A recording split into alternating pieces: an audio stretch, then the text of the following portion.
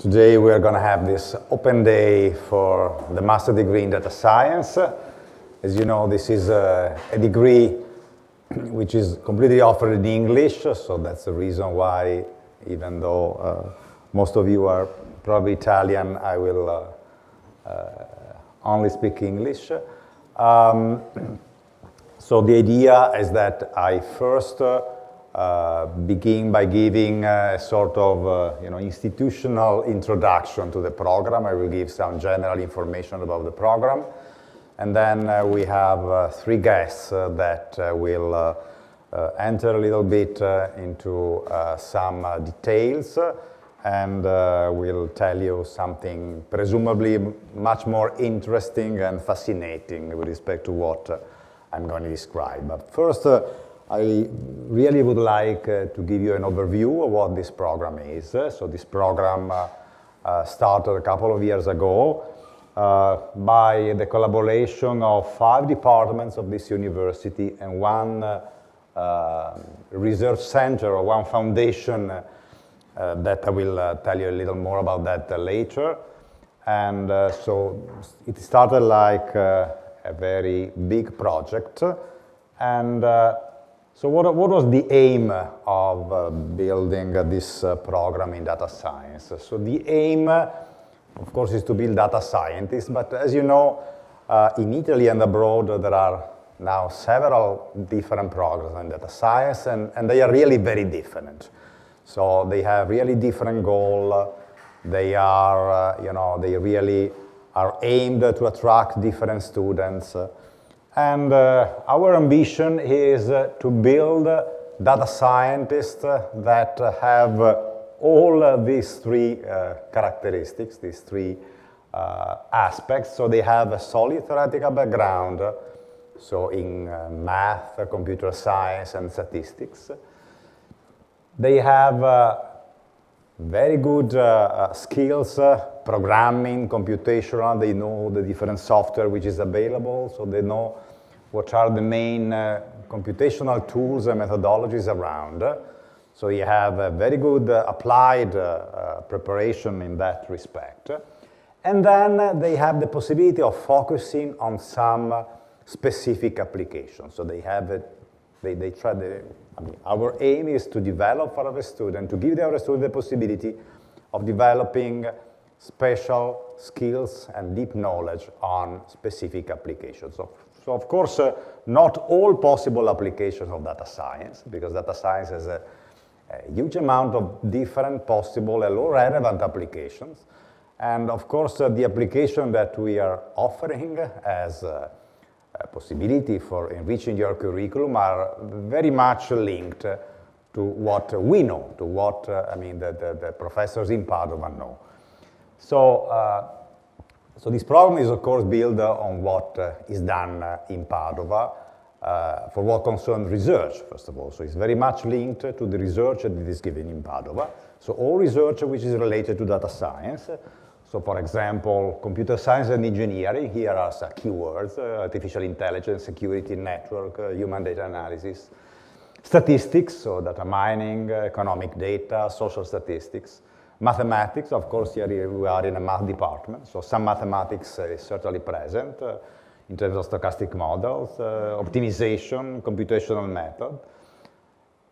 Then we have life science applications, so all application to biology and related topics, in particular, you see neuroscience and bioinformatics.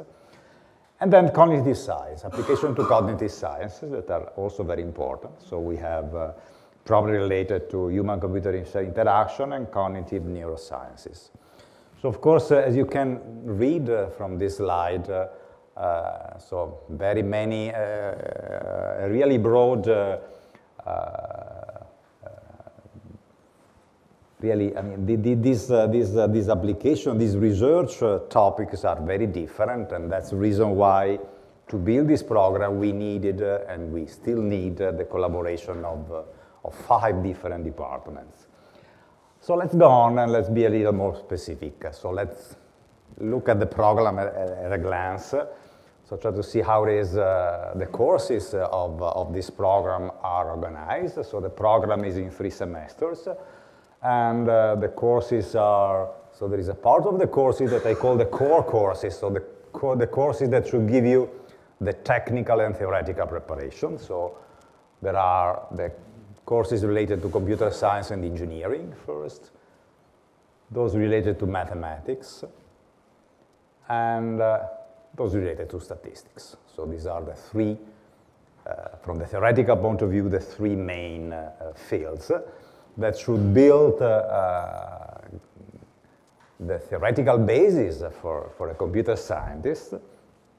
And then we have applications. So we have some spots for application. So the spots are, the three spots that you see in yellow here, and then there are also the spots that are occupied, that are related to the elective courses. So first of all, some of these applications, some of these applied courses are, they have title here, so they are not elective, so they are they have to be taken by all students.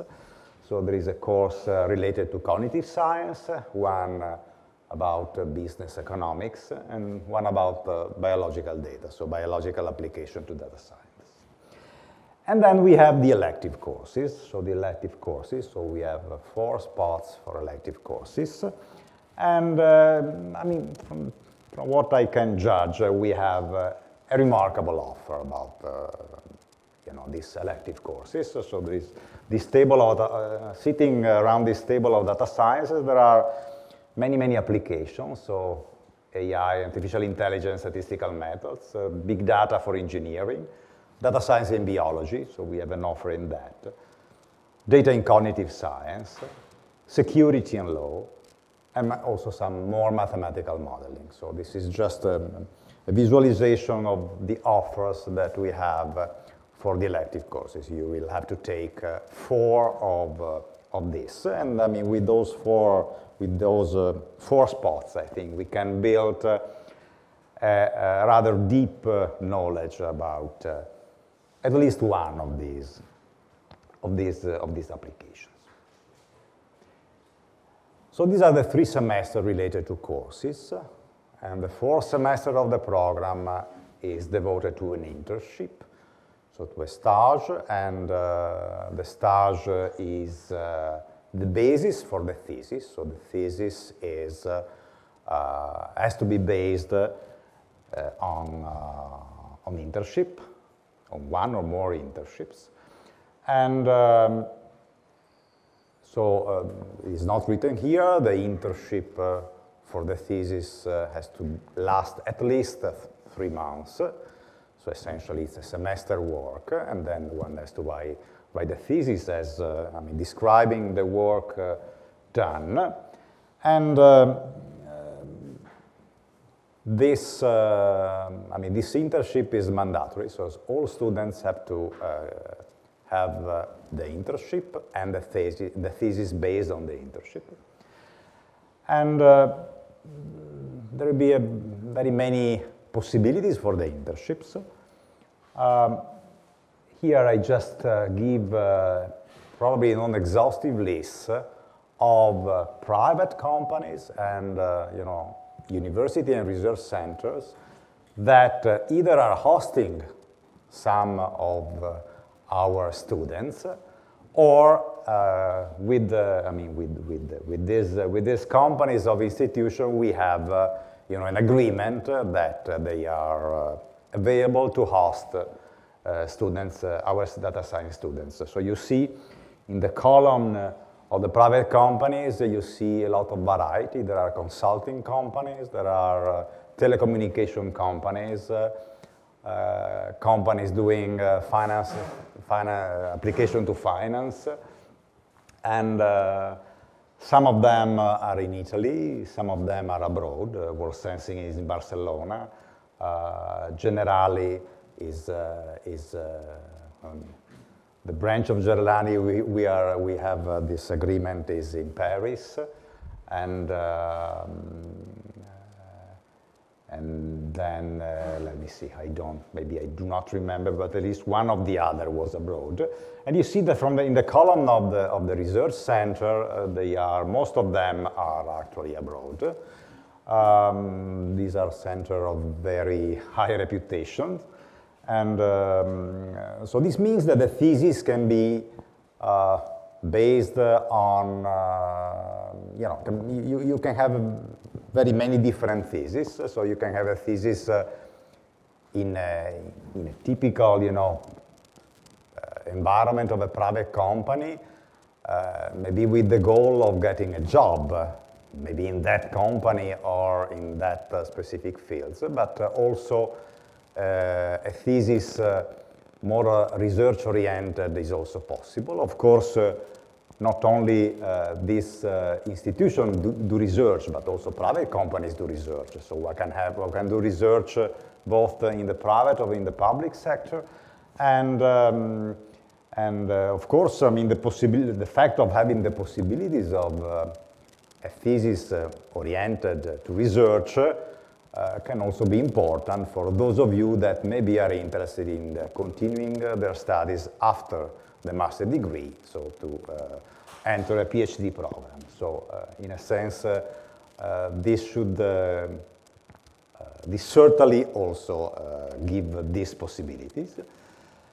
And so having said that, you see in this column of the University and Research Institute, there is this FBK. So FBK appeared also in the first slide. Is actually one of our partners that has cooperated in building this master program. And so FBK stands for Fondazione Bruno Kessler. Is a foundation that is based in Trento and manages a certain number, I think about 10 different research centers on different topics that covers math, computer science, but also humanities. And they host our students for stage, but they also collaborate in the sense that they send their researcher in Padova and to teach courses of the data science program. And they also have helped us to build a lab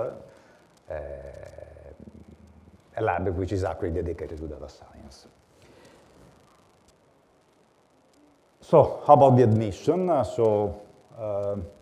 We have the maximum number of admitted students cannot go over 40 for the European ones, and at most 10 for the non-European. So the call for the non-European is already closed. Typically, the call is published in February, or even before that.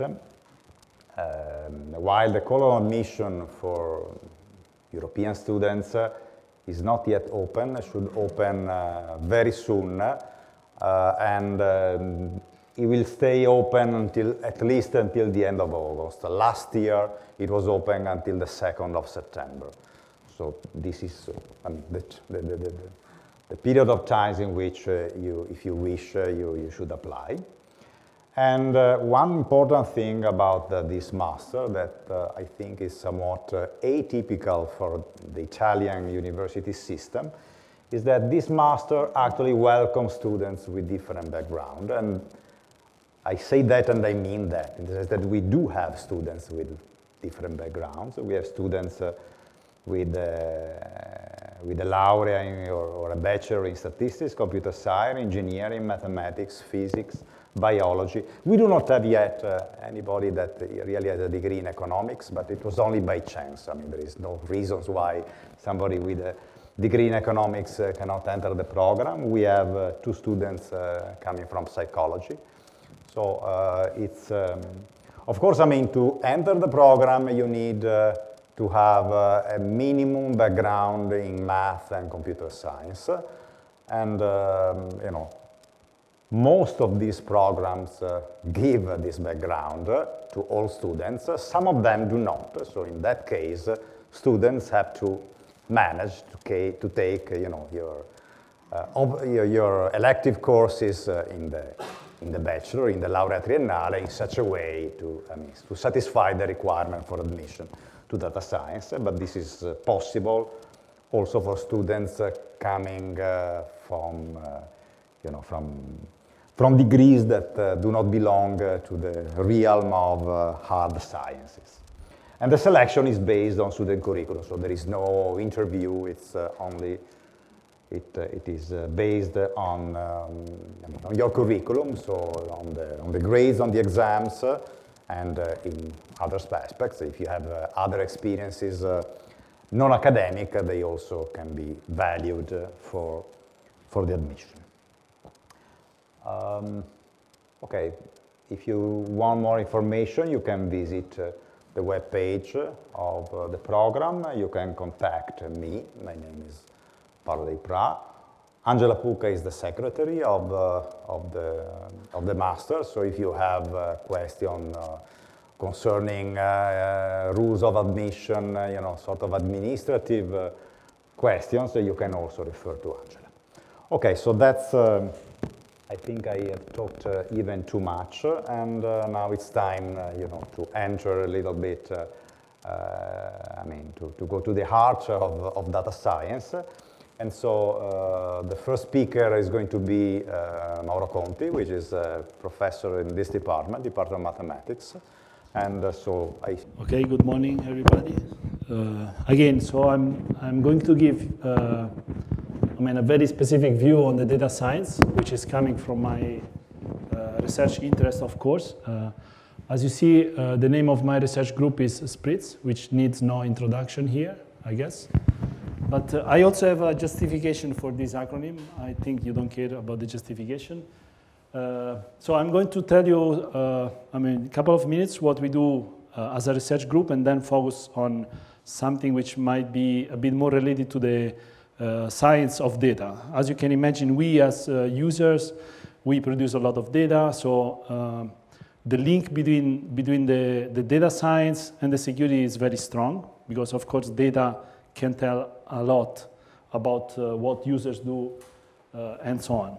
So I have a lot of slides, but I'm going to skip, like, for example, the justification of the SPRITZ. I know you don't need that. As a research group, we have a lot of international collaborations with national and international institutions that somehow care about the security of people and companies, like the one you see in the slides. And of course, I mean, if there are opportunities for internship and doing your thesis also in these companies. These are just some of the reasons we ended up in the news. Up to now, only for good reason. These are some of the prizes students in our group got, and one of the things we are more proud of is last year our research group won a national cyber challenge. So there was a team trained at the University of Padova that got the first prize in Italy. I'm also involved in some activity in the blockchain with the research project, and I'm also a member of a national team at the Italian government designing the strategy for the blockchain. And by the way, the blockchain is definitely another source of data that can be of interest for you. A couple of things I want to add. One is why it is important to study cybersecurity. Of course, one reason could be that you might get very well paid. There is a very strong shortage of people skilled in cybersecurity. I don't know whether you can read this report. Here is basically a survey that has been done among chief information officer of companies. Actually, the first one is skills about big data. So you are definitely in the right place.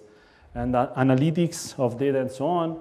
But among the top more required skills in the futures, there is security and resiliency skills, which, as you will see in the next part of my talk, there is actually a strong link between data science and security.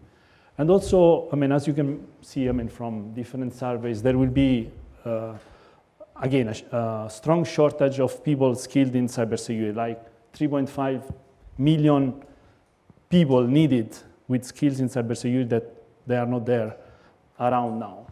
So as a research group, we work in several areas.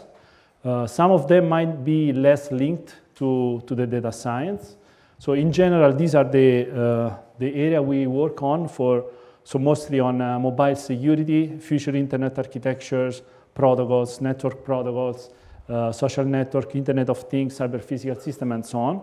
But the topic I'm going to spend some minutes now is the one of side and cover channel, just to make some examples of how data can leak, either tell a lot about the people that generate or machines that generate this data, or also the information that this data can leak about a system.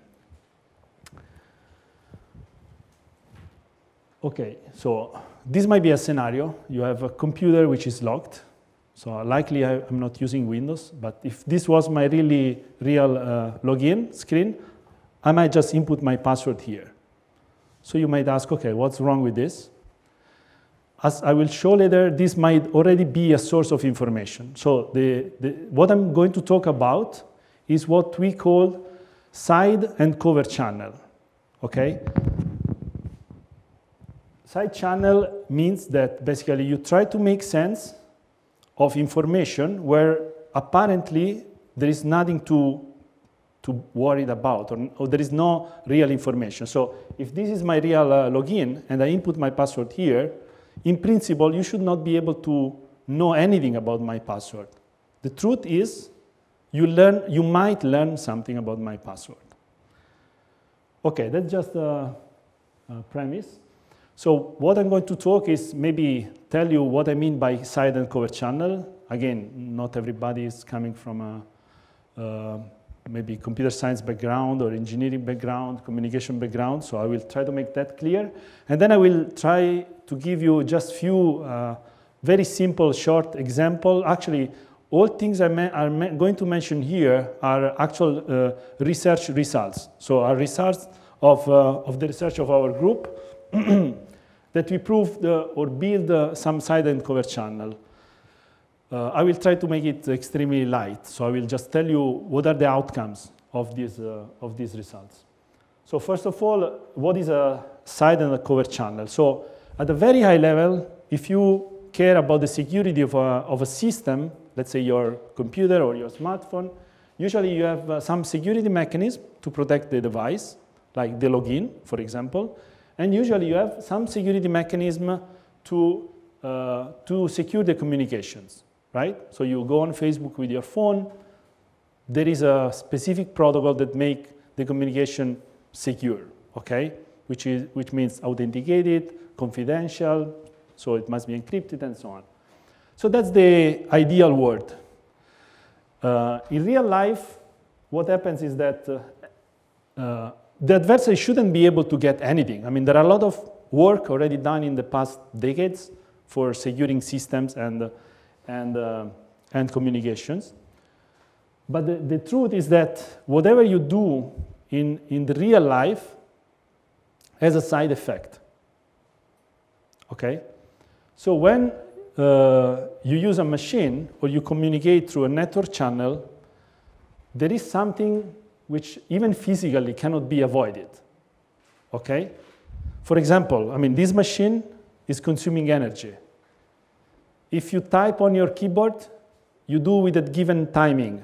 If I was to enter my password in that login, you could see the time. Actually, you can even record the time with cameras, and you can access with all your comfort and tools in the lab to analyze the video later on, okay?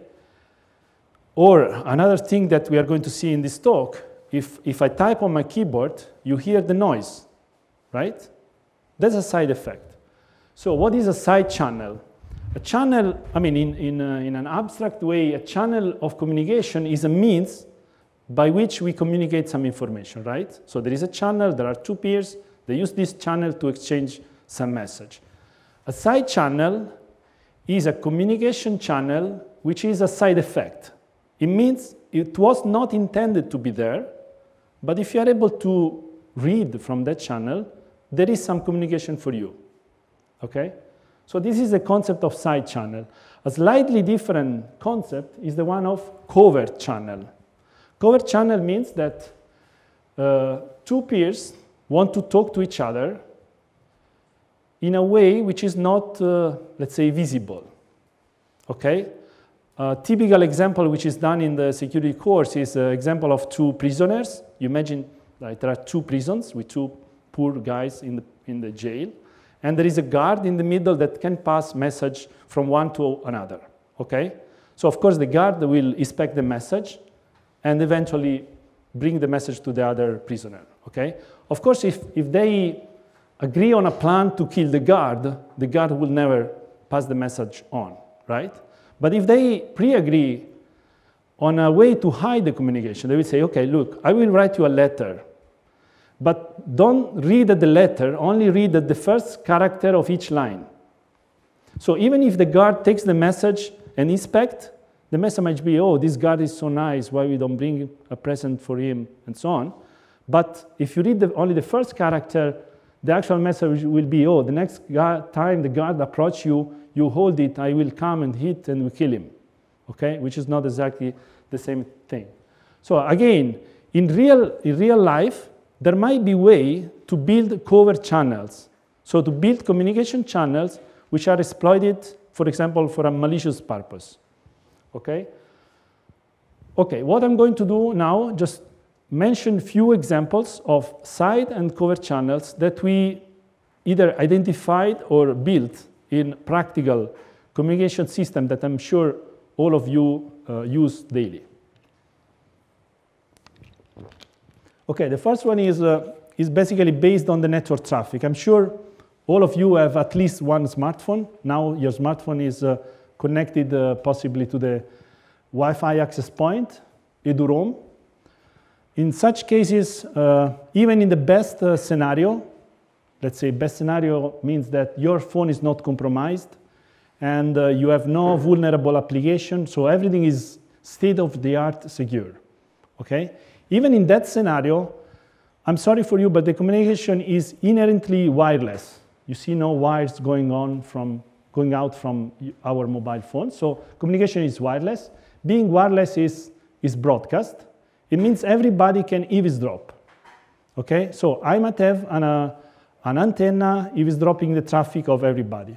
So our question at this point was this, basically, so we just try to look at this channel. This is encrypted, so we don't make sense out of the content of the packets, but we can see something going on, okay? We don't need to go into the computer science detail of the protocols, TCP, IPA, but you can imagine that there are some communication exchanged here, okay? So if somebody is in the middle, like in this case, I can just take a look at all the messages.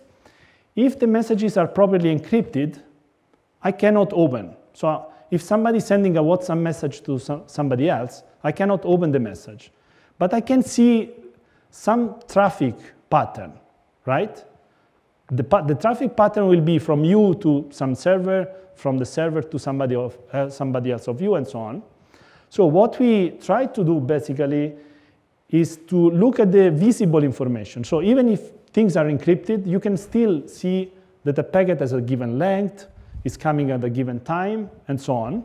So what we try to do basically is looking at the network traffic and trying to profile each single action that the user can do on a mobile device. And we applied machine learning, which is, for those that don't know, is one of the great tools that we have nowadays to analyze data and make sense out of data. So what we do, basically we do this type of profiling, and we are able to infer from the encrypted network traffic, so there is no actual attack, okay? We are not compromising your device. We are not exploiting any vulnerabilities. We'll just look at the traffic, and we are able to tell exactly what is the action that the user is doing on the mobile device. First of all, we can tell the set of applications that the user has installed on the mobile device. And you can imagine, with the help of psychologists, how nice profile they can give about a person if you give the set of apps. Definitely, they can tell you sex, language spoken, interest, age range, and so on. Plus, we can tell with this technology exactly what the user is doing. So if somebody of you now is doing a very specific action on an app, very specific action, I mean, for example, if you're using Facebook and tagging somebody on Facebook, I can tell, okay, that phone now tagged somebody on Facebook. And you can imagine, for example, if you were in the Arab Spring, where they used the anonymous profile to call for revolution, if the government and telco operator at that point was having this technology, you can imagine that would have been possible to de-anonymize this anonymous profile. And again, long story short, without going into details, these are the results. The F measure is basically how good are the performances of this type of attack. And basically the message is we have almost no error. So if this technology tells, okay, that guy received a WhatsApp message, it means he received a WhatsApp message. And even in this room, if somebody is now chatting on WhatsApp, and if you see a pattern going on, somebody sending a message, somebody receiving, and so on, then probably you can at least link that these two people are communicating, right? It is not a violation of content. So it's not a matter of content privacy. We are not able to see the content of the message, but we are able to see that two people are communicating with each other, which is already a contextual privacy violation. Okay, this is one of the things. So basically the idea here was to, again, going fast, the idea here was to exploit network traffic from a physical point of view. So we don't go into the, computer scientist details or hacker attacks of packets. We just look at packets communication going on, and out of that, we make sense of what are the actions that the user is doing on a mobile device. On a similar, similar approach, we used for energy consumption. So in this case, what we have done is two things. One, we use the energy consumption as a side channel. Second, we use the energy consumption as a cover channel. As a side channel, what we have done is we've shown that it is possible if you have the consumption at the wall socket. Now you know that it is all the smart buildings, smart here, smart there. Everything is smart, but humans. So you can control, very likely in the new building, you can control the energy consumption at each wall socket. Okay, our question was, okay, if somebody has access to this information, our specific question was, is that person able to tell exactly who is plugged on that socket? And the answer is yes. Again, in short, again, this is the scenario. Everything is smart. We use this device, which is actually not even, it's a very old device. It gives a frequency, give information every second about the energy consumption. It's very raw. But again, basically, the message is that we are able to profile a person with his own laptop. So if Professor Daipra now comes with his own laptop and plug here, if it has been profiled before, just knowing the energy consumption at the socket, I can tell, yes, this is it. Okay? So this is an example of a side channel. So that communication was not intended to be there. So you just plug the socket. You don't intend to communicate that you are plugged there. But by the way you consume the energy, you do. A more interesting scenario is basically this. I'm not asking how many of you has a smartphone, and maybe I'm not also asking how many of you have a power bank. If you don't have a power bank, I'm sure you charge your phone somehow, in the car, in the plane, at home, okay? So if I ask you, okay, what is inside a power bank? The trivial answer would be a battery. What else? Only a battery?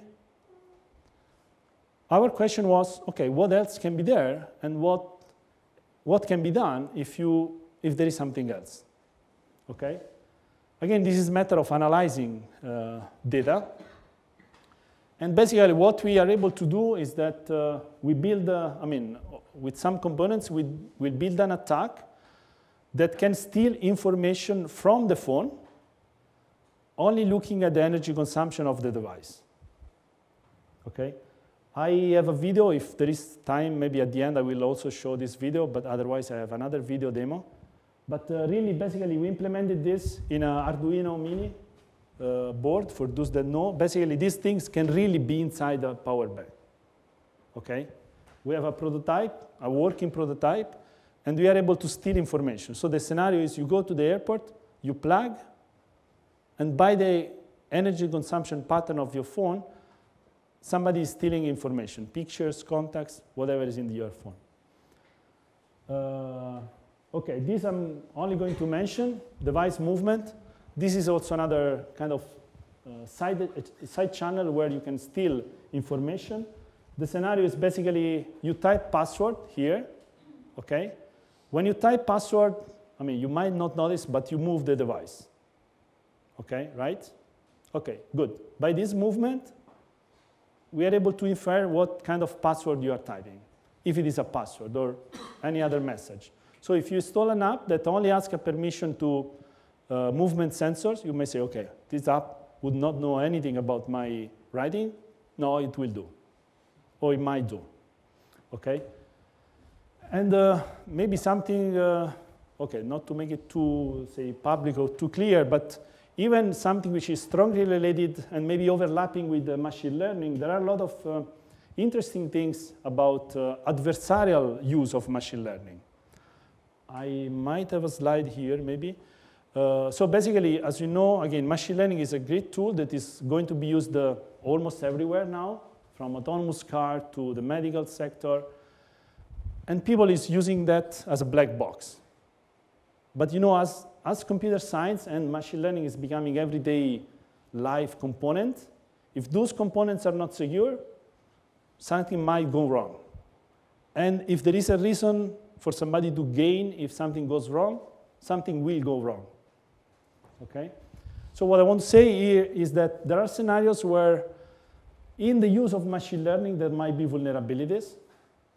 One of those scenarios might be where there are applications of so-called federated machine learning. Federated machine learning means that this machine learning technology is used in a distributed ways on, for example, on some devices. Might be, I don't know, some big companies doing this on my phone, on each person's phone, and then collecting not the private information, but the outcome. And then deciding how people type, how they might help, for example, people to type in a better way and send back information. We are looking, for example, at this transit of information related to machine learning to see whether there might be some leak of information behind this.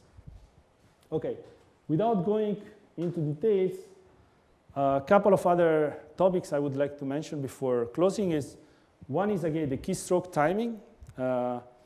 This is basically a very, I mean, for now it's quite old known technology to authenticate people. So if you type on a keyboard, it's a matter of, I don't know, you type 50 different characters are enough to authenticate a very specific person with a very small error. And the keystroke analysis is basically based on the timing, right? When you type, there is a given time from one key press to the next key press, okay?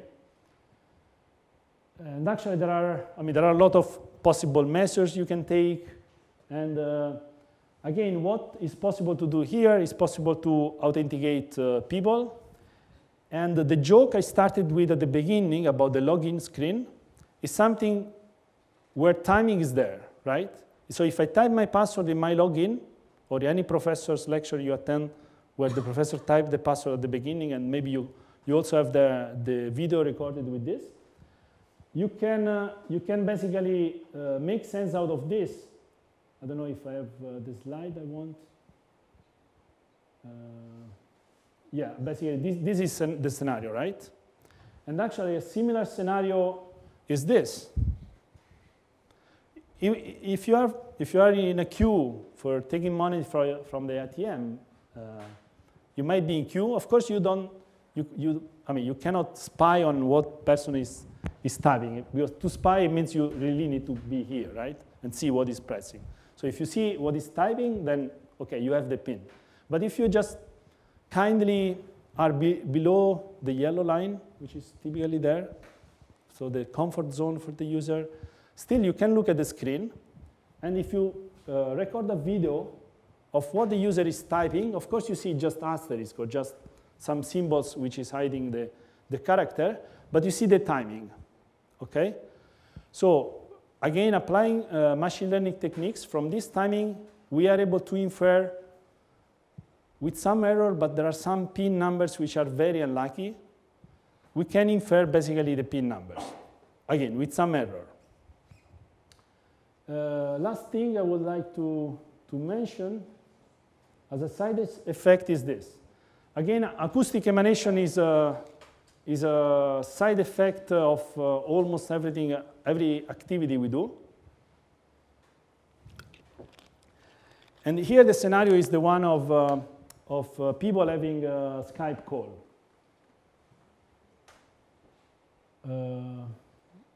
So the scenario is this. Basically, let's say companies are having a Skype call to come to close an agreement, a deal, buying, selling something, or lawyers might be negotiating something, merger and acquisition of companies, big important things. During this conf call, somebody types on the keyboard. Okay?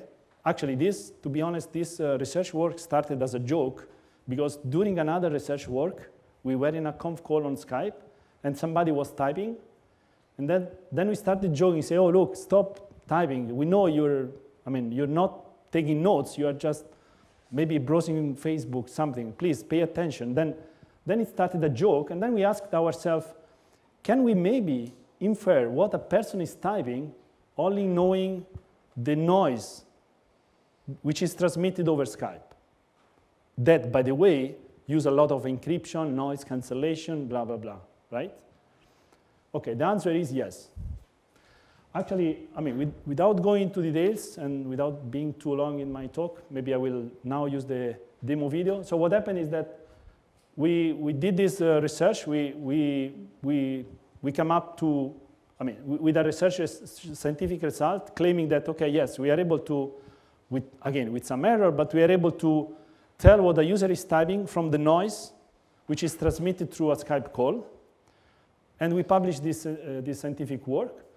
Some weeks after, I got a call from a journalist from Forbes. He told me, oh, Professor, I've seen this paper of you. You published this, very nice, interesting. I would like to have an interview with you. Okay, so we scheduled the appointment for the interview. And before closing the call, this guy told me, okay, look, by the way, tomorrow when I call, I will type on my keyboard, and I want you to tell me what I'm typing.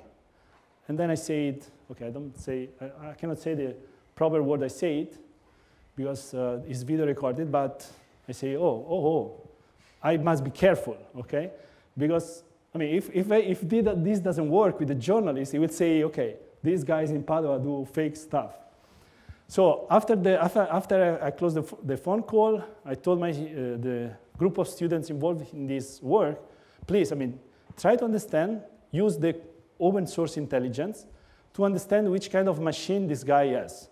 Because if we know the specific machine means brand and model of the journalist in this case, which is the victim in general, then we can use our training phase of the machine learning on that specific model, and then performances might be a bit higher.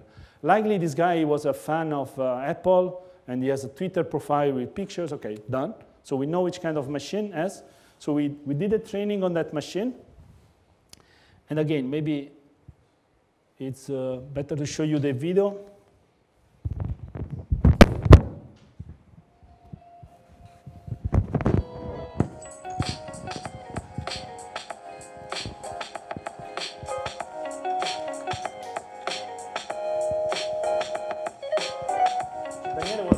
If I start with maybe a sentence from 1984. Yeah, whenever you're ready. So we took a sentence from the Orwell's book, okay?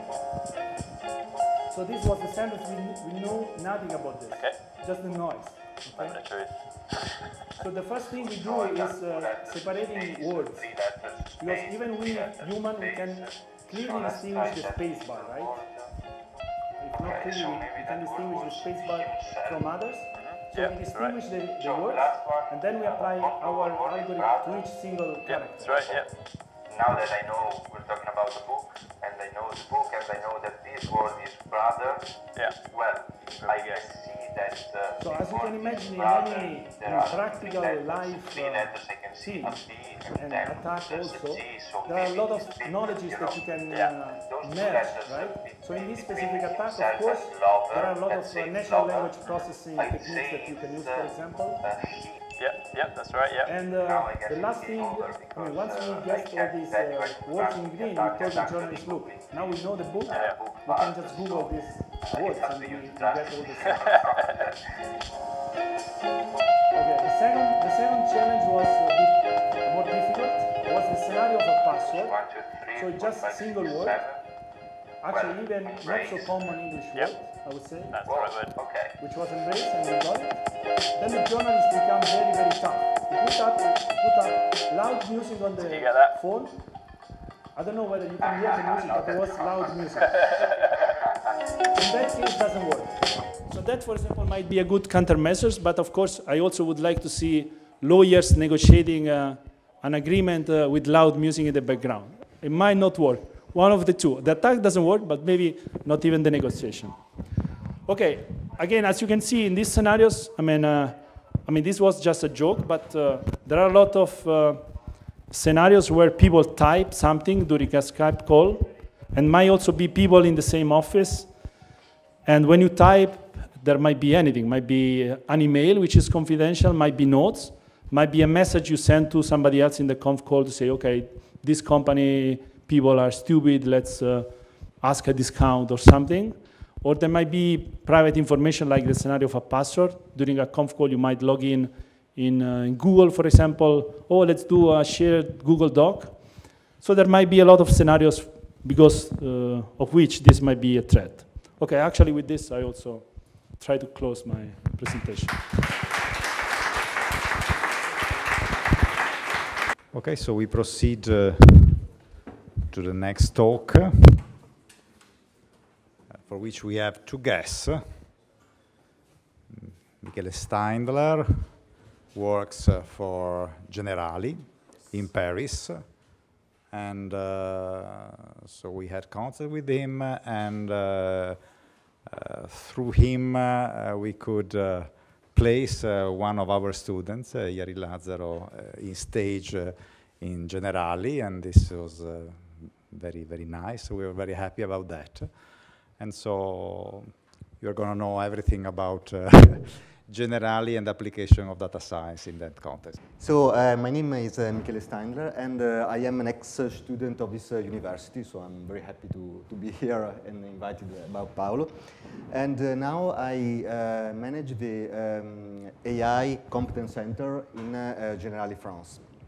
So for the next 30 minutes, we'll try to talk a little bit on what we are doing in the Competence Center, and with a practical example on a research topic we are developing with Yari and with the help of the data science department. We'll try to have a question and answer in the end, but don't hesitate to interrupt me if you have any question during the presentation. So first, you may ask to yourself why an insurance company want to use artificial intelligence. Actually, a very, very important competition now between financial institutions. And we have really the goal to improve as much as possible the services that we provide to our customers, and also to decrease the cost of our internal operation. In this perspective, Generali France launched a very challenging program. It's called Excellence 2022. And artificial intelligence is really a cornerstone of this program, mainly on 4 areas. So it's, of course, developing the business to get more customer, to improve the interface with customer via digitalization. I will show you some examples. Very important, the analysis of data, of unstructured data, because in an insurance company you have an enormous quantity of text and images, but until now they are not really analyzed. And very, very important, the streamlining, automation of the internal processes. So now, on these 4 topics, due to these 4 topics, AI is really becoming central in the IT scenario of Generali, in connection with RPA, so the robotic process automation, that is a pure execution of simple tasks. A little bit of history. So we started, we are quite young because we started at the beginning of 2017. We performed a so-called cognitive assessment. That, so it was the analysis of the possibility to implement artificial intelligence within the Generali processes. We were supported at the time by IBM, and we found out many possibilities. So we isolated 30 main options, and we concentrated on 3 pilots. The 3 pilots were a chatbot to interact, to help agents, Generali agents.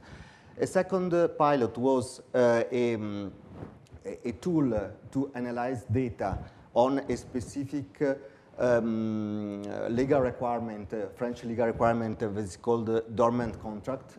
If you want, I can explain, but it's not very interesting. The third, and maybe the main use case that we implemented in 2017 was an email analyzer. So we were able to detect the intention of an email and extract characteristics such as the sender, the contract number, and other. In 2017, we presented, middle 2017, we presented this result to the general management that decided to build a specific structure that is the competence center that I'm leading. In the end, 2018, so we had a very strong ramp up because we started from 0 to 30 people. Now we are around 30 people, and in 2019, I don't have it in the slide, we have been assigned by the overall group as leader for the artificial intelligence strategy. A little explanation on the roles that we have in the competence center. So, of course, we have a huge technical component, and we have not only data scientists, data engineers, but also full stack developers. So we are autonomous in the development end-to-end of our system. So not only the algorithm, but also the backend and the front end. We have architects to fit the system into the complex scenario of an IT of a big company like Generali. We have project managers and Scrum Master. It's important to mention that our projects are full agile in Scrum. Last but not least, thesis and internship. So for us, it's very important to have in our team thesis students and internship in order to get new ideas and to evaluate the talents. So, what are the projects we implemented and we are working on? So first, our customer. So we are not working only for the traditional customer on insurance, so a guy that wants to buy an insurance contract, but also for internal clients that are employees, brokers, agents, and overall operations. So, for example, human resources, purchase department, legal department. So, we serve all these customers, and which are the kind of technology. So, on this side, we want to try as much as possible to implement an open ecosystem, as we call. So we want just to use the best technology for the right use case. So we are not a research center. So we are we don't want to reinvent the wheel. So when we need to implement something, we check on the market what is existing, and then we develop if it is not existing. This is a little bit, or if it is not cost effective to purchase from the market. In this perspective, we have a lot of different technologies already within our IT scenarios, like Google, IBM, Microsoft, Neo4j, and other. But I can list for you if you are interested. Going to the project. So I tried to put them in categories. So a category where we had a lot of effort, especially at the beginning, was a chatbot. So a chatbot is a good way to streamline the interaction with the external and internal customer. I think that all of you are aware of what it is. A chatbot is a way, it's a system that understands the intention of the user and then try to give an answer or to perform a task. So example of this are a chatbot that we implemented on Generali.fr website for client and customer to help them to find the good product or to have a quotation or to perform operation on their account. We have also internal chatbot. An example can be the chatbot on IT help desk. So it is a system that help Generali employees to perform quickly simple operation, self-service operation on IT perspective. For example, to reset their password. So they can, instead of calling the desk, asking to open a ticket, they just can open Skype, and on Skype they can connect to the chatbot and ask about the operation. I want to mention also a third chatbot, but we have really many now in production, that is about Generali strategy. So the group, so we are representing in 60 different countries, asked us to implement a chatbot that could cover all the countries in order to spread information from the central communication department that is in Milan to all the countries. And this is becoming now a very important communication platform for Generali. And the first use case on this platform is the strategy, the new strategy. So you can, if you are a Generali employee, you can just chat with this chatbot, asking what is, for example, the strategy for innovation in Ireland, and you can get information, video, or documents. But we don't do only chat. We concentrate quite a lot now on voice. So technologies are quite similar because we are always basing on platform like Watson or Lewis and Microsoft. But then we add a layer on voice text to speech and speech to text. And we implemented this kind of system in our help desk to have a 24/7 answer to customers that are calling, and also in that case to perform behind some simple task. For example, to ask for a certification now can be done asking by the telephone, and behind there is a robot, an RPA system that provide and send an email to the customer with the information that has been requested.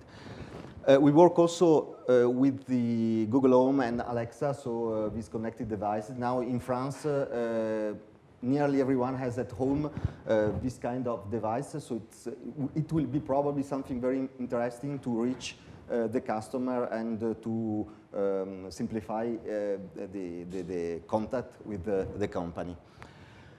And now coming to another category, the text analyzer.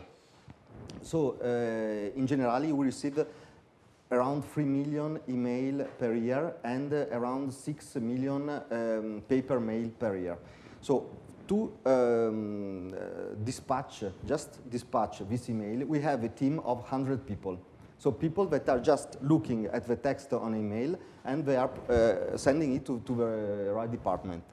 So last year we started to develop a system that is really working with very good performance to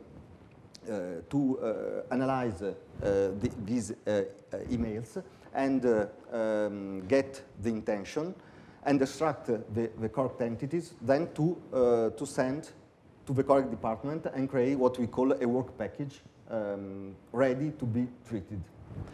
So this is a very, very important project in the perspective to have people doing more value-added tasks in the companies. There are another category where it is more graph related, so we work quite a lot with graph. And I want to mention the fraud. So in the insurance business, we know that 1 out of 10 claim is a fraudulent claim. So it's an enormous amount of money. So when you are able to analyze complex fraud, this is really beneficial.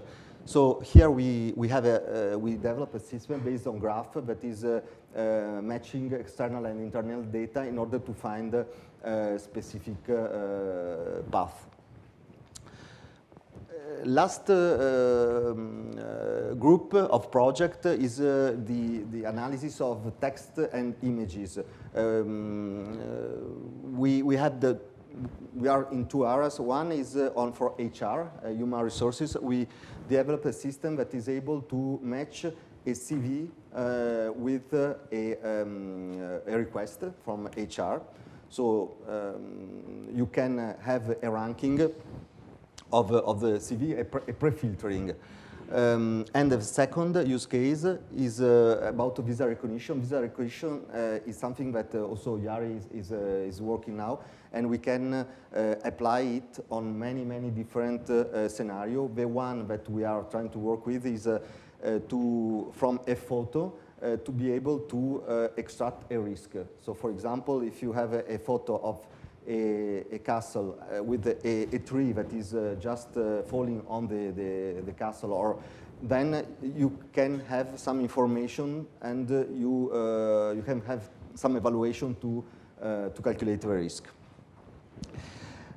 So now I'll just a word to introduce what Yari is working on. So there is a specific process that is called a continuous improvement process that is one of the most important for the AI Competence Center.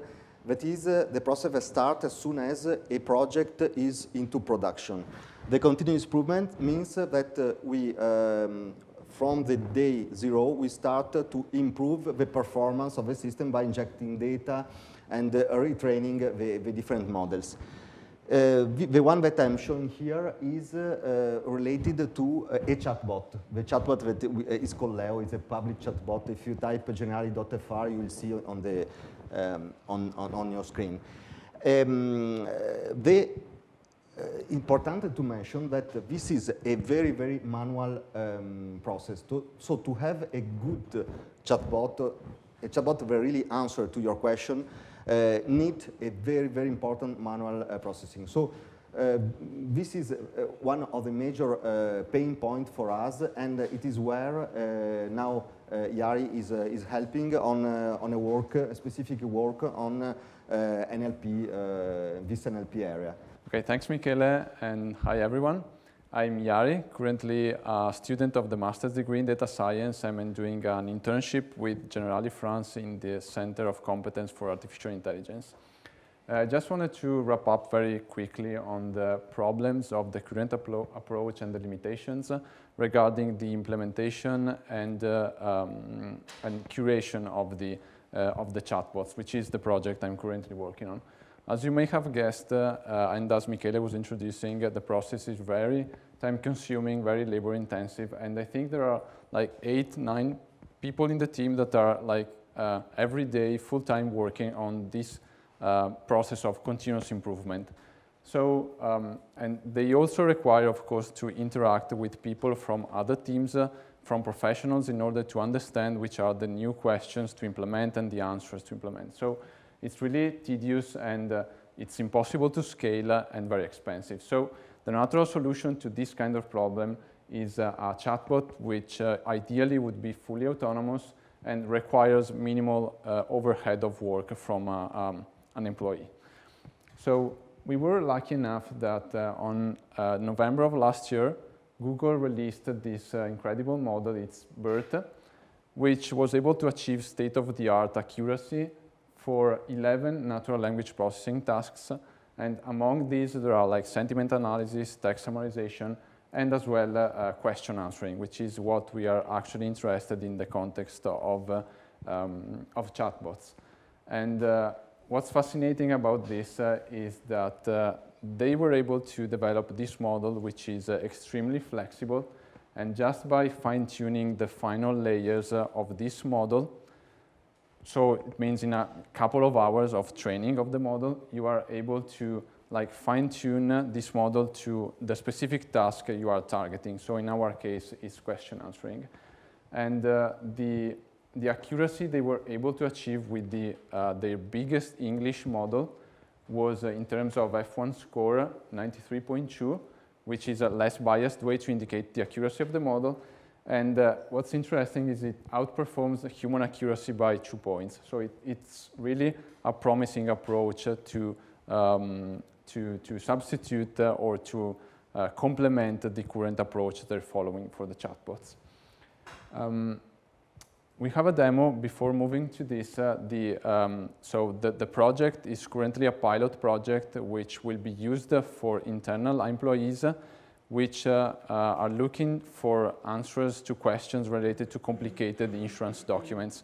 So we have this input data, which are PDF documents, PDF insurance contracts, and the employees would like to find answers to these contracts. The demo is, of course, a very limited environment, a very simple example, but should give the idea. Okay, so here we extracted 2 pieces of contents. One is the privacy policy of Google, and the other one is the Wikipedia page of Batman, which we will use for this demo. And here is basically the Wikipedia page stripped down from all the like HTML overhead. And so of course the model has its own limitations. We're going to try in a couple of questions. We know that the answer is within this text, and this is one of the limitations I will speak about to you later. And like, when was the first story of Batman published? Ideally, we would like to run this kind of model on a GPU-based laptop, which is not the case in this situation. So the model will take a bit to find the answer, but it extracted the correct answer, and we are highlighting the context around the question. If we would ask, like, where was it published, it will highlight this. And I mean, again, the model is quite simplistic in this scenario, but it's very powerful. If you think of all the work that really is done by the other members of the team to manually implement all these intents and this question, being able to implement such technology would really be a game changer. And for those of you who don't remember what is the secret identity of Batman,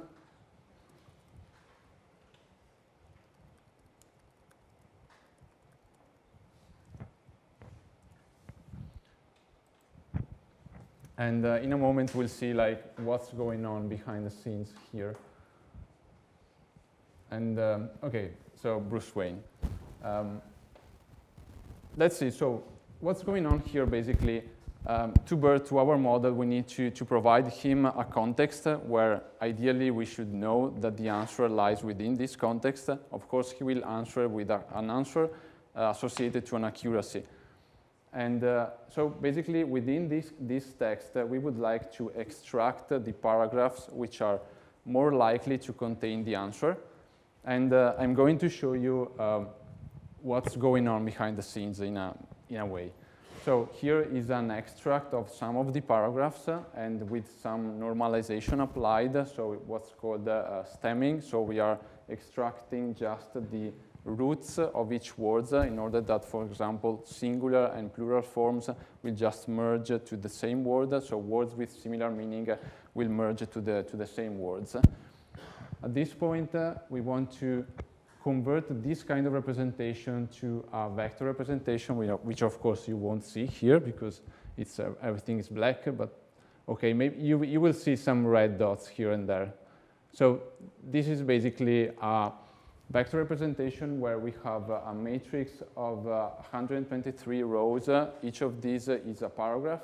And on the columns, there is a dictionary composed of all the words in the corpus that you saw before. And the matrix represents only the word frequency, so the word count of every word for every paragraph. And this is actually not very interesting in our case because, for example, there might be words which are very frequent over all the paragraphs, and so they are not really, they don't have discriminative power, they don't represent that specific sentence. And so you apply what's known as a TF-IDF algorithm, which basically, okay, here the representation is a little bit different. It's, again, very difficult to see here. But basically, we are weighting the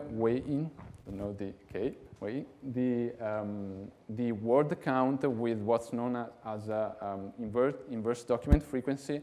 So basically, we penalize words which are very frequent over all the paragraphs.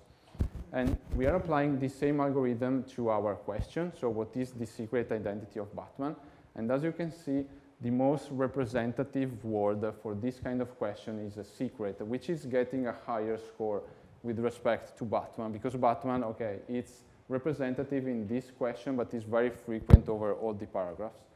And by doing this and using a similarity metric, which is the cosine similarity in this case, we compare the vector representation of this question with the one of all the paragraphs, and looking at the two vectors which have the smaller cosine, so the highest cosine similarity, we understand which is the paragraph which is closer to this question, so the one which is most likely to contain our answer. And this is the outcome, basically. So here are the scores of the top paragraphs. And the second one is we are feeding to BERT the first 3 paragraphs. And the second one is the one which contains the answer we were looking for. So this is basically, very simple, scaled down example of how the project I'm working on will work. And just wanted to end up saying that Generali, as you saw, is not working only on chatbots, but also on speech recognition, more data science and data analysis projects.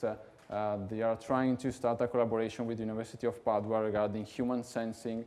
So there's a really wide variety of projects they're working on. And for my experience, the theoretical background I got during the master's degree was extremely beneficial in order to get up to speed in a reasonable amount of time on topics I never saw before during the master's degree.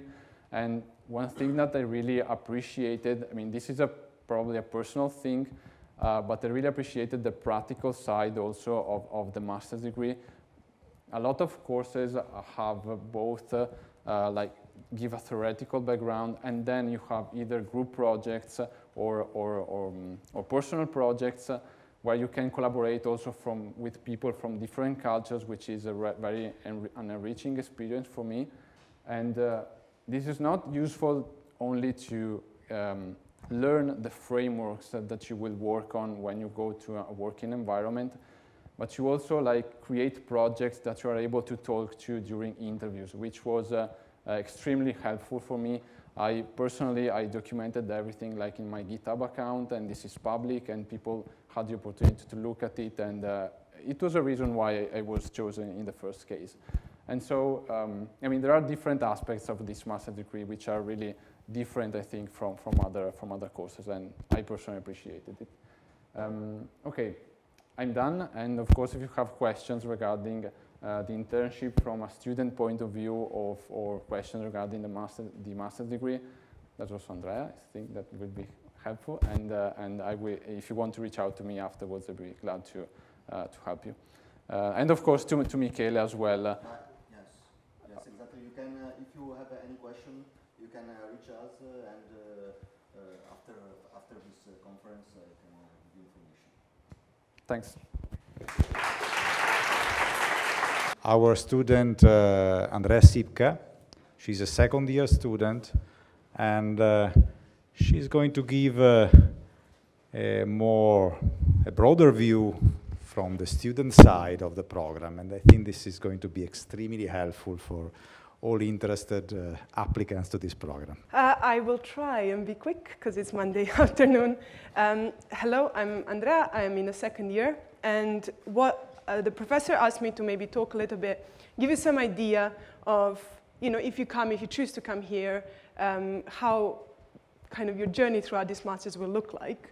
And I thought about my own one and kind of outlined some areas, and essentially you are currently somewhere there before data science, and I am attempting to be in the real world right now, or at least getting there, and I would like to maybe tell you about everything that happened maybe in a meanwhile to me, but also a little bit also from the perspective of my colleagues, my friends that I've talked about. So, before data science, at least for my class, I'm part of the first class of data science, most people have come to the degree straight from a triennale, so straight from the bachelor's. A few people have also started doing a different master's degree and then changed. There are people who actually have another master's degree and decided to come and specialize in a different field now. Majority of students do come from University of Padova, but that's not, of course, the case with all of us. We have people from different continents, from the US universities, from universities in Africa, and the degrees that are taken are very broad. And this is something that I found very helpful, actually, because I got an opportunity to work with people who have very, very different backgrounds and very different points of view on similar topics. And because we do have a lot of group projects and a lot of practical work that we do as part of our degree, which I will tell you more about later, this was super helpful because we could have teams that are created from people with different expertise. So, I loved working with Nick and Martina, who are a mathematician and a statistician, and their different perspective on life as opposed to mine has really helped us to learn from each other as well as learn from the actual task in hand. So some other people have chose to do some work after their bachelor's degree and then have come back. So I'm one of them. My personal journey was I studied for a degree in maths with computer science at Southampton in the UK, and then spent 5 years at IBM as a software engineer, and then I heard that wine is far better in Italy and decided to come and do this. So the first part, when I started was building the foundations. This is something that has mostly happened in the first semester of the first year. And the foundations are theoretical in a certain sense, as well as the practical ones. For the theoretical part, it really involved bringing students up to speed because you have a very broad range of people coming from different sorts of degrees, different universities, and you kind of got to make sure that everybody has that kind of basis that will enable you to teach them to understand topics that are important to data scientists. So the theoretical background that we've covered was in probability statistics and algorithms, for example, also basics of programming in Python, basics of computer networks, for example. Some things were easier for me, and then some things were harder for me. But I do believe that with any of these subjects, it wasn't impossible to get there eventually. Like I still have some outstanding exams to do, so maybe I've just lied to you. But of course, you know, for me, the statistical part was a little bit more difficult because I have avoided mostly statistics before coming here. So I needed to do extra work to catch up. Then maybe for my colleagues from statistics, some more computational things were more difficult, but it's good because the first semester is really there to give you enough to understand everything that comes afterwards. And then in regards to tools that you obtain a basis on, we have done programming in both R and Python. There are obligatory courses in both of these. So R is covered as part of the statistical learning, and then there is an actual programming course in Python. And but throughout the degree, when we were doing practical projects, people were not professors. I mean, were not necessarily asking us, giving us a requirement that you have to use this tool, or you have to use this tool or this language.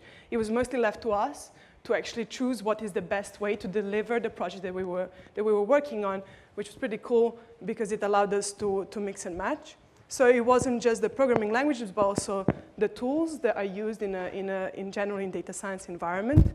I think most of us are really focused on Python because Python is the most widely used programming language for data science because it has a lot of different tools and easy to use libraries which are open source and free, and you can kind of quite easily get going with plenty of information on the internet on how to use it. So we have, in the first semester, obtained enough knowledge on kind of the two main packages that are used for data scientists in Python, which are NumPy and Pandas. And also we have covered different machine learning frameworks which were then helpful for the projects afterwards. So having obtained some foundations, we have also deepened that knowledge both through obligatory courses. So we all had to do mathematical optimization for data science, machine learning as part of the algorithms and machine learning, and as well as statistical learning where you would, for example, we've covered topics such as dimensionality reduction or some of the machine learning tools that are used. But also there is an opportunity that if you want to go deeper in some of the kind of theoretical fields, you can choose a more theoretical subject to do as part of your optional courses. For example, quite a few of my colleagues chose to do mathematical modeling for big data, and it was a big hit for them. And some people did, of course, network science or game theory, which were part of the day department here. And for example, what I really enjoyed is having an opportunity to take a slightly different course, which is looking at technological law and how machine learning is changing the landscape in legislation, for example, which was the course that was done for us. Although I do think that the biggest advantage, like my favorite part personally about doing this degree was an opportunity to apply the knowledge that I've obtained, which some of it happened already in the first semester of first year. So for example, some of the social science applications we have done is fake news detection. That was part of cognitive and behavioral data of first semester of first year, where people, that was actually the current generation were doing that. They were creating classifiers. They were training on a data set of fake news to be able to distinguish between what is a fake news and what is not. Or in my year, we were creating a system to detect lying from video. So taking a raw video where there is for example, a police interview, asking a person questions like basic question like you do in polygraph, and then questions that are to do with something else, like where were you last Thursday? We were creating a system that detects lying in video or tries to detect lying in video based on certain physiological tells, like for example, how often you blink, or if you can capture emotion, like if you can use different tools and machine learning to capture emotion on faces. Martina did a really cool project in network science where she was analyzing voting patterns in EU Parliament before and after Brexit. So she was studying how the legislators have changed their opinions and their ways of voting after the Brexit referendum. Or, for example, in business, economic, and financial data, we have done a project on adjusting for cultural differences in survey responses. So when you collect a lot of survey data, I would have a different feeling on a certain subject. So for example, if you were to ask me, are you satisfied with your life? What is satisfied with life for me might be very different to what is satisfied with life for you. And we were studying what are some of the tools and practices that you can use to adjust for these cultural individual differences in data sets of, for example, customer satisfaction. So in regards to natural science, because biology, this is Faculty of Biology is one of the 5 faculties that are taking part in this master's degree. There is quite a lot of opportunity to do applications of data science to biology or biomedicine. And actually, that kind of context of biological data is one of the most exciting ones for data science in general, because they have huge amounts of all sorts of stuff to do, and they really need data scientists. So if you're interested in bioinformatics, this is probably a very, very good place to start. So an example of things that we were studying were part of our biological data course. For example, working with DNA data, how to align genome sequences or how to study genome sequences, different algorithms for the alignments, and similar. Or even a bigger project that we have done was modeling of proteins and their characterization in a very automatic way. So you give me like one protein and their names, and I have a system that finds that protein in some database, fetches everything about that protein from a second one, finds a similar ones, try to do some clustering, try to do some this, try to do some extraction from web pages, try to do some machine learning on it to then create a model of it, to then find proteins which are similar to it. So using different sort of data sources and different sort of techniques for one very practical problem. Or, for example, some of the engineering applications that we have covered.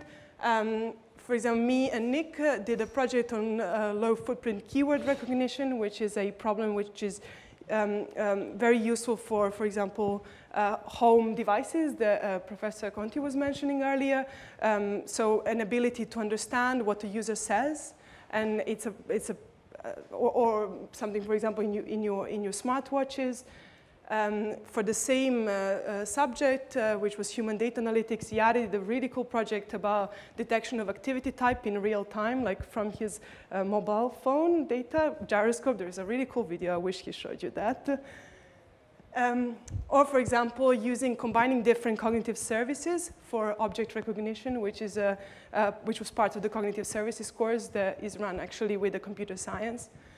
And a cool thing about this is that for any of the applied courses that you kind of get a free choice on, there is a lot of opportunity to do courses in different faculties.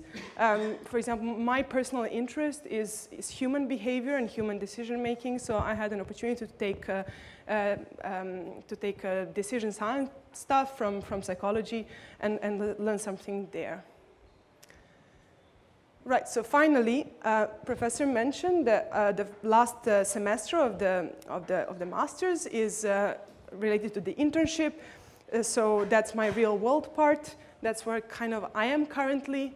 But I was also hoping to maybe tell you for where my colleagues are. So this is my generation and my friends, where they are at the moment and what kind of stuff they are doing, because that might give you an idea of, having spent a year and a half here, what kind of stuff you can work on for your thesis. So we have 3 people in Max Planck in Tübingen. I think they essentially completely speak Italian now in Tübingen. Nick is working on, he's developing new sampling algorithms for centrality measures of sample networks. Nick is a mathematician, and his choices are, are aligned. And for example, Martina is doing community detection of complex real networks. I think it's an extension of her interest that she found in a network science course that she took here.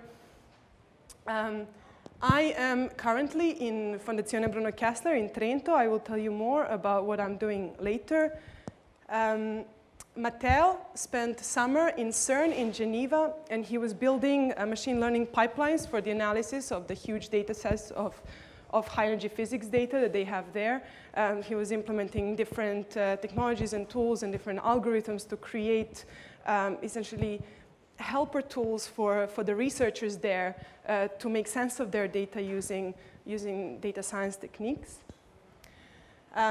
Brian, who is interested in biology and bioinformatics, is in Helmholtz in Leipzig, where he is using machine learning to improve efficiency of protein experiments, to be able to tell when a certain experiment is going to finish, or how long what is the, when he, I think it's very biological and I cannot repeat it, I'm sorry. And finally, we also had quite a few projects offered from a high school of economics in Moscow. So these are kind of the theoretical people who took, and then as you saw, we have Yari in Generali in Paris, we have people in Vodafone in Milan, or also in consulting companies. And finally, I would like to tell you just a bit about what I am doing. I am assuming that kind of all of you have Facebook, although probably it stopped being cool some years ago. And that is possibly a trend that is the case for this geography and this and our age group. But for a lot of the world, Facebook is far more than just memes or cat pictures or your annoying aunt. But it is actually, in certain places of the world, it is what they consider the internet. It's where they get everything. Where they get their information, where they are in touch with everybody. And for this reason, like I'm quite interested in studying Facebook, and that was a main motivation for me leaving the world of software engineering, coming back and studying some more. There is a cool institute at Oxford University called Oxford Internet Institute, and they have a project called Computational Propaganda Project, where they study the use of social media in political context. And they publish, every year they publish a report about what has been happening. And in 2018, they said that they have found an evidence of formally organized social media manipulation campaigns in 48 countries, up from 28 in last year. So 2017 to 2018, 20 more countries started doing this, started using social media to manipulate public opinion, not necessarily spreading fake news. Sometimes it's spreading true news, or sort of, trying to change the minds of others. And this is not always in a context of the political election. It can be in a military context. And as always, it's something that usually starts from Americans doing it to a small country somewhere. Then Russians start doing it to the Americans. Then Americans start doing it to somebody else. And suddenly everybody gets involved in the process. So since 2010, they have estimated that the political parties and governments have spent more than $500 million on psychological operations and public opinion manipulation over social media. Now, to do this, of course, you need to have possibly some skill in regards to how to craft your message, but you also need to have this key thing, which is an understanding of the user. You need to understand who it is that uses it on a very kind of micro scale, like a personal, like you or me, who we are, what is our way of thinking, what is our way of making decisions, what is our personality, and then based on that, craft the message in such a way that that message resonates with us. So, a lot of research was done very successfully and then used in political context. So, for example, the latest presidential election in the US, or certain referendum on the European Union in the UK, where people have found that a relatively small number of Facebook likes, and here I don't mean liking your friend's status, I mean liking a page, like my favorite page on Facebook before I deleted it, and I deleted it now that I've done this research, was Italians mad at food, which is usually just people being upset about cream in carbonara. But based on a relatively small number of likes, you can create a very relatively simple classifier which can tell you a personality of the user. And it can tell you a personality of a user better than, for example, wait, can I, does this? Yes, so a work colleague is here, and then a friend or cohabitant is here, and the higher it is, the better the accuracy, yes, so you're better. Computer, the classifier is here, and only slightly higher is your husband or wife. And the classifier kind of knows you better than your family does. And a lot of work was done on likes and personality, likes and decision-making, likes and opinions, for example. And also, it has extended past this to some other aspects of a social network. So, for my research, I have been lucky enough to obtain a very cool data set, which was collected at Cambridge University. And it's very similar to the data set that was used later to start research at Cambridge Analytica, which you may have heard about. And my data set contains a Facebook data of just over 7,000 subjects. They're all Americans. And they have all donated their Facebook statuses and their Facebook likes. So everything they've ever written as a status on Facebook, I have that. And also they have filled out some surveys, in which way we have captured the demographic information about them. So like, what is their gender, how old they are, what do they do, like what is their level of education, but also some psychometric measures. And in this is Big Five, which is a psychological measure that is often used to describe somebody's personality on a 5-dimensional scale, but also satisfaction with life, which is what I'm focusing on. I'm trying to actually capture happiness from my data, or a satisfaction with work, how passionate somebody is about their work in both obsessive and a harmonious way. So, because people have done a lot of research on likes, I thought, oh, you know, it would be really cool to do something new and do research on language. Also because natural language processing is actually something that's kind of missing from this degree. We haven't really covered it much as part of the degree, and I wanted to gain understanding also on how to do this. And the stage is supposed to be an educational opportunity as well as an opportunity for you to get some experience and write a thesis. So I'm currently working only with Facebook statuses, on which I'm doing natural language processing. And I want to maybe just give you a few ideas on how that would be done. So this is an example of a Facebook status. Like, I couldn't use an actual one because my data is very private. But say, you know, this is a very generic sort of basic person writes something stupid on Facebook. And so I, as a researcher, could look at this and try to figure out, okay, what is it that is relevant for my data given what my question is.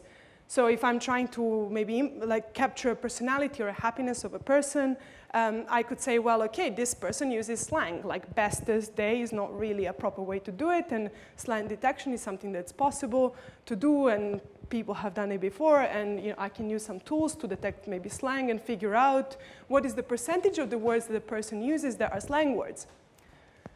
I can also capture, for example, repeated punctuation. Because if I'm trying to capture neuroticism of a person, somebody that comes in and types in 700 exclamation points could be an indicator to this. Or whether a person uses emoji, or if a person shares links. So these are all really examples of features that I can extract from a particular piece of text. In this case, a Facebook status. So other feature that you could be using are so these were all examples of what I call DIY features because I chose them myself. I chose them myself based on literature that I have read, for example, thinking, okay, so what are the indications about the way somebody speaks or somebody expresses themselves that could tell me something about how happy they are, how satisfied they are, or what their personality is. But you can also have some intuition that is your own. So for example, the emoji stuff, I thought, do you know what? Somebody that uses emojis, I think that maybe that could be an indicator. So I extract that. You just try different things. There are also, some of the features that I'm using are those. So I'm also working on some ready-made feature extractions. For example, there are psychological programs that have been developed to help people analyze the language, so you could use those.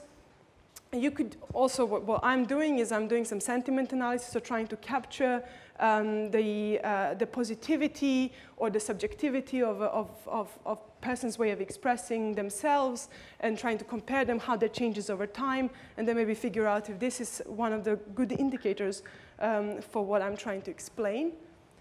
Or also I could use something very, and I am using something very kind of mathematical, technical, where you're using an approach that analyzes the frequency of a particular word, or even the type of the word that is being used.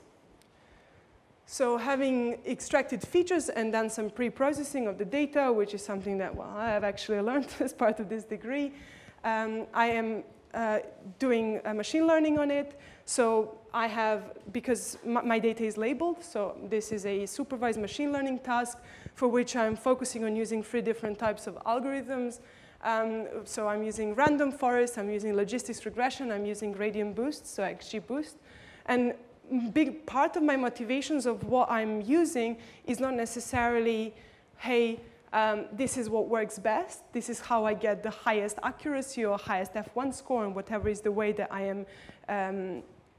am evaluating my programs, but also, hey, can I get an explainable result from this? So can I have an algorithm, can I use an algorithm which is not completely black box, which can allow me to understand what features was how much important in this task that I was doing? So maybe if I come up with a classifier that is of a certain accuracy, and it tells me for your result, what was the most important thing was if a person uses emojis and also how much religious words they were using in their text, that is something that can motivate further research on the topic, and it's my preferred way of doing what I'm doing. So, in all honesty, it's not going great. I don't have great results. Like I have some results, but I don't have great results. I have, however, learned something about an application area, which is very different to what I've done as part of the degree to start with.